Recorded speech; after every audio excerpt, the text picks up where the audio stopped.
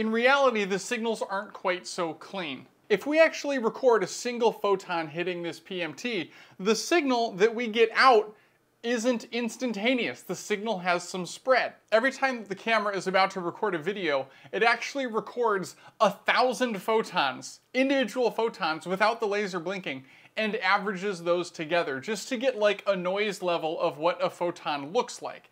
This is one of those averaged out photon signals. The main peak of the photon here lasts from, I don't know, 55 to about 60. So these are in samples, which are in 500 picosecond or half a nanosecond sample rate. That means that we have an electronic signal in this piece of coax that goes from low to high in about 3 nanoseconds and then fades over the next 3 nanoseconds and then actually has some more wobbles again after that. What actually happened inside this PMT is that at one instant in time, a photon was absorbed on that piece of metal. It didn't take 10 nanoseconds with some wobbling at the end. It was instantaneous. I think this actual electronic signal is about half the fault of the oscilloscope being rated for 200 megahertz and about half the fault of the PMT, because all the electrons, the million electrons or so that are bouncing around inside this PMT, all take slightly different paths through space, which means they don't all take the same amount of time to get from the impact site to the wire. In the first video, I talked about this as multi-frame motion blur, sort of an artifact that afflicted all of the videos taken with a camera like this. And a few people in the comments suggested that I try a deconvolution algorithm to sharpen my data. Personally, I didn't know very much about deconvolution algorithms, and I had heard, probably in reference to microscopy somewhere, because that's what I would have been familiar with, that deconvolution was really difficult and like computationally basically a non-starter. But for simple signals like this, it seemed approachable. The idea of convolution is that if you have a perfect signal that looks like this, say laser turns on, laser turns off, but we have this minimum detectable signal blurring our measurement. The actual signal you measure is then the convolution of these two functions, in this case, a blurry step. The idea of deconvolution is that if we have our real measurement and we know exactly what this kernel or point spread function looks like, we should be able to mathematically reconstruct the original perfect signal. There's a lot of theory here, and like a perfect mathematical deconvolution you can do with Fourier space, and I have not taken the time to fully digest all of that. So today, I'm just going to be using a library for an iterative deconvolution algorithm that's built into SciPy that I can just use. This is a frame from a video that the new camera took with the disco ball in it, and if I take that pixel right there on the garage door that like is really bright because it's directly illuminated by the laser, and I plot the intensity of that pixel over time, we get something that looks like this. The light takes maybe 5 or 10 nanoseconds to get bright, and then it wobbles around for a little while, about 50 nanoseconds, because that's how long the laser is supposed to be on for, and then it fades after that, and then, you know, we've got some extra bumps. These are probably individual photons that were detected that were actually noise, unaffiliated with the laser. Now, the problem here that I'd really like to be able to fix is that if we zoom in on the beginning, this increase takes a while. The sharper that this gets, the more definition we have as the light moves across the room.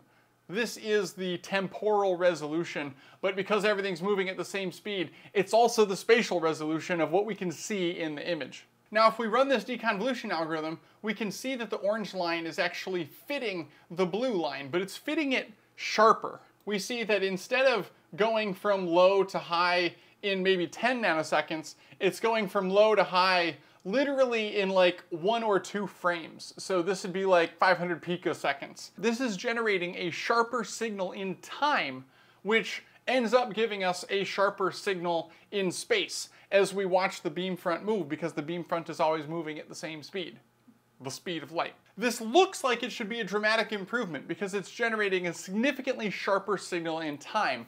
And I think if you just wanted to look at that wavefront, it is actually a much better signal.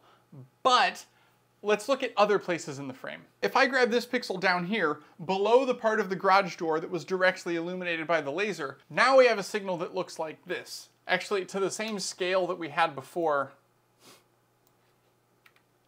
that gives us a signal that looks like this. The signal is really low, it's wimpy, it's jagged. This is all we've got to work with. At this pixel, we are receiving less than 1 photon per frame. Like, there is very little light reaching that location on the garage door that is then bouncing back to the camera. If we let this algorithm run for long enough that the actual picture of the beam would be like totally muddled with noise, it does try to recreate this signal using basically individual photons. These are discrete peaks that jump up in the graph that are only 1 frame wide.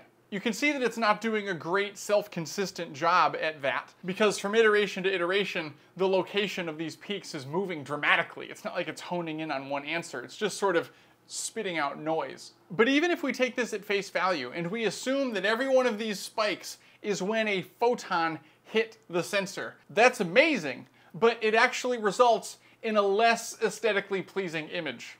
I think the YouTube compression is probably just going to eat this, so I guess make sure that you've turned up to 4K. But here's a raw clip and a maximally deconvoluted clip played back next to each other. The over-deconvoluted clip here is just a noisy mess because in the vast majority of cases, the camera is trying to build an image with less than 1 photon per pixel per frame of video.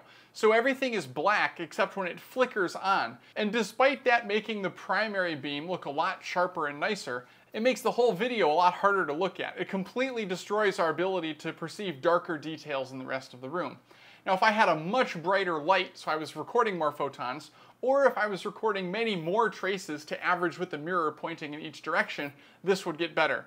I actually originally had the laser blinking at 30 kilohertz so that I would generate 10 times as much data, but unfortunately the process of actually moving data from the oscilloscope to the computer over USB is so slow, and I would have generated so much data. That would have taken my 1 hour data collect to generate an HD video and turned it into a waiting for overnight to generate an HD video, and I really don't want to leave the laser and the high voltage PMT running overnight. Now, the smoothest results that I got were actually arguably cheating.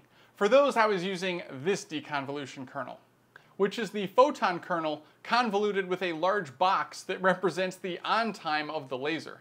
This method feels a little bit like cheating because it assumes our illumination is this perfect box function, but theoretically, every location in this image is lit by the same time-varying signal, and we know how long that signal lasts. So playing some games, deconvoluting with this kernel and reconvoluting with this ideal box kernel, we get a pretty awesomely smooth frame. Editing Brian here. This was actually a scene about deconvolution that was cut from the full video that I made about making a 2 billion frame per second camera. So thanks for watching, and I'll see you over on the main channel.